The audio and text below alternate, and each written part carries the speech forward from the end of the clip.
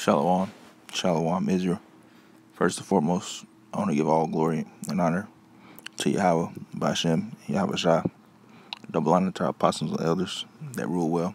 And salutations to the hopeful elect out there. I just want to get into a quick lesson about World War III. I'm probably going to title the lesson Wars. You should hear of wars and rumors of wars. We're going to play this quick little, how long is it? 5-minute video and get a couple of scriptures. And we're going to call it that. We're going to play a little bit of it and then put some scriptures. Years, Japanese Prime Minister has arrived in Tehran to meet with Iranian officials. So Prime Minister Abe is using the trip to warn both the United States and Iran to cool their heels before the situation gets out of control, not just between the two countries, but especially with what's going on with the fighting in Yemen as well, where Iran is on one side, Saudis are on the other, U.S. is on the other. It's a story that bears covering. Meanwhile, there's something else that's going on in the region. So Syria, we got this information late last night and have been following up on it. Syria is confirming that last night it had to shoot down a number of Israeli missiles to stop attacks that were incoming. By the way, I want to show you something. Take a look at this map that we put together for you, and we did it right there geographically. There have been 6 major incidents between Israel and Syria in the last 3 months. April 13th, Syria intercepts an Israeli strike in Hama. June 3rd, Israel bombs an Iranian base in Homs. May 17th, Syria intercepts an Israeli strike on Damascus. May 28th and June 2nd, Israel hits targets in Quneitra. June 12th, Syria intercepts an Israeli attack. Joining us now is former Pentagon official Michael Maloof. Few people know more about this area than the gentleman you're about to hear from here. Is this thing escalating? And if so, to what end? Yeah, it's definitely escalating. That's why you're seeing someone like Prime Minister Abe of Japan right here, rushing there because there is a crescendo building. And you're seeing the fact that separately of all this, Trump is pushing $8 billion to the Saudis. And what I'm really concerned about is that those arms, $8 billion in arms, going to the Saudis at a time that we're escalating with Iran, even though he's saying, yeah, I want to have a talk without conditions. Well, that doesn't fit into the mantra and message of John Bolton. Help me. Or Netanyahu of Israel. Help me as an American understand something, because I don't get this thing where I just chalked off 6 or 7 different attacks where Israel is attacking Syria. Yeah. Syria is using an anti-missile defense system. Yeah. And this keeps happening like a couple of times a month. Anywhere else in the world, if somebody's attacking somebody, you're in full-out war. What do you call this? Well, it is aggression, and it's against all UN resolutions. And what the Israelis claim is that they're trying to hit Iranian targets. The reality is they're killing Syrian military right now. And what's really disturbing is that those sites that you talk about, there could be at those military facilities the presence of Russian troops. And if they get killed, that's a problem. And the Russians are, frankly, their general staff is getting fed up with it. That's what's so complicated about something like this. I mean, you just mentioned that essentially Iran is in Syria. Yeah. Israel is attacking Syria, but they're using the pretense of they're really attacking Iran. And Hezbollah targets as well. And Hezbollah, which is a part of Lebanon? Yes, it's part of Lebanon, but they have forces inside of Syria. But they have facilities for supplies and what have you, and that's what the Israelis are trying to hit. They're really trying to send a message, and at the same time trying to minimize that. But what's going to happen is that there could be repercussions as a result. And then, as you mentioned, Russia and the United States are also involved, and obviously the Saudis are involved because somehow you mix in with the situation in Yemen. Yeah. How close are we to having this turn into a full-edged conflagration of some sort? Well, any spark could cause it. I think. So it cause what? Cause what? It could cause just one episode could create a havoc throughout the entire region. So in other words, Israel attacks Syria. Yeah. The missile is not stopped with using the anti-ballistic missile defense system or whatever the heck it's called, and it hits and kills a whole bunch of people. Yeah.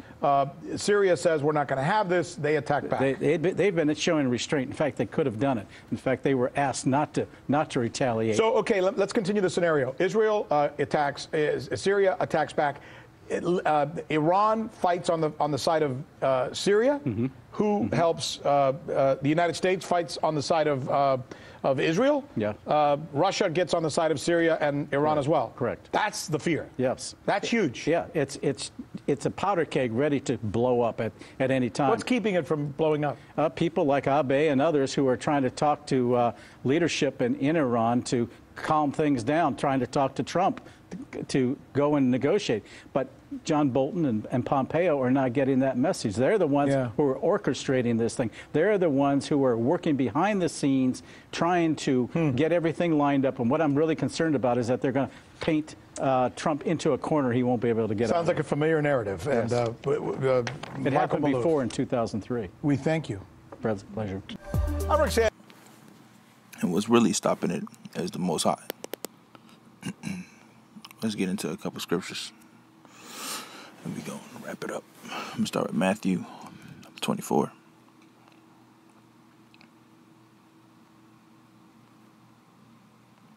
Shalakia, why is it not? No, there it is.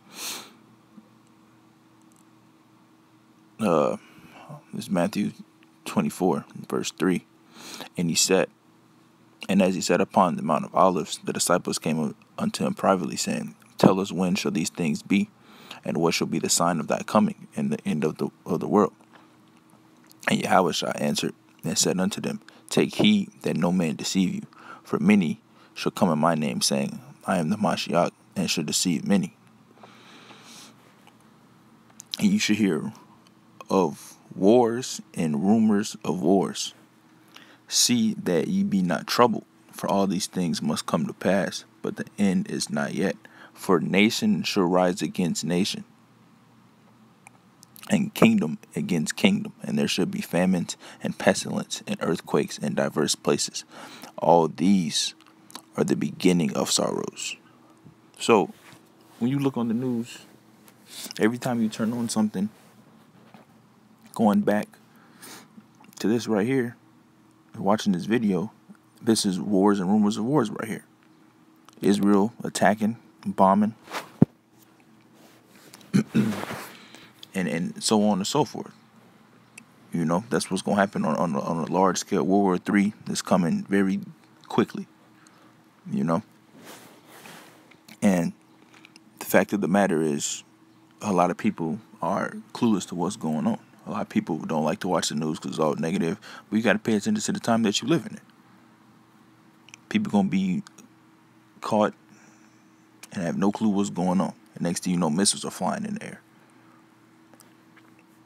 And that's how I know that we're at the end. Because it says the sign of thy coming and the end of the world. So therefore, Yahushua is getting ready to make his second coming. We get Isaiah. This is 54 in verse 16. It says, Behold, I have created the smith that bloweth the coals in the fire, and that bringeth forth an instrument for his work. And I have created the waster to destroy.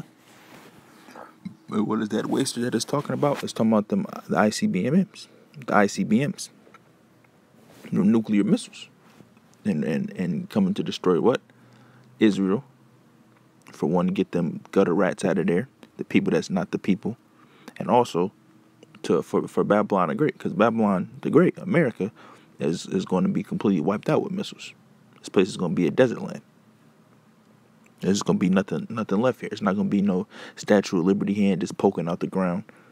You know, have you been watching these movies where you've seen all this stuff desolate and a little bit of stuff standing? It's not going to be none of that. It's not going to be just one statue just standing that's still here. It's going to be complete wilderness. All these buildings going to be thrown down with fire. Another one. Let's get on these gutter rats real quick. This is Revelation 2 verse 9. It says, I know thy works and thy tribulation and poverty, but thou art rich. And I know the blasphemy of them that say that they are Jews and are not, but the sin of God, but are the sin of God of Satan. So these Jewish people claiming to be us, claiming to have our heritage, is in Israel right now. And that's how you know they're not the real people, because in the land of Israel, for us to even the real Jews in Israel to be back in that land, there'll be no more war. So what's going on right now? You hear wars and rumors of war. And also, further in the book of Revelation, it says the second woe is past, but behold, the third woe cometh quickly. So how's these the real people? Because these people don't fill up with no biblical prophecy. So they say no, they're not the people of the land. They over here having they kosher pork, gay parades. Do you think the real Jews will be having gay parades in the land of Israel?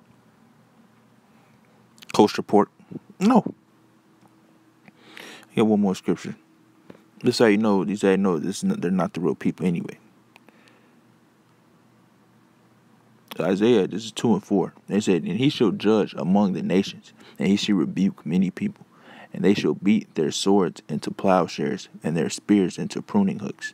Nation shall not lift up sword against nation, neither shall they learn war anymore. This is talking about when we're in the Holy Land.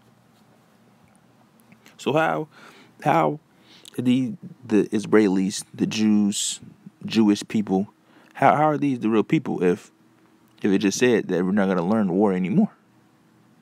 But what's getting ready to take place? World War III, all out chaos, anarchy. This was getting ready to take place. So there's no way they could be the real people. So that's pretty much it. I just wanted to get a quick lesson. Just to know World War III is brewing up all over the place, not with just Babylon, but all these other countries and lands. And hope your brother's been edified. And until the next time, I say.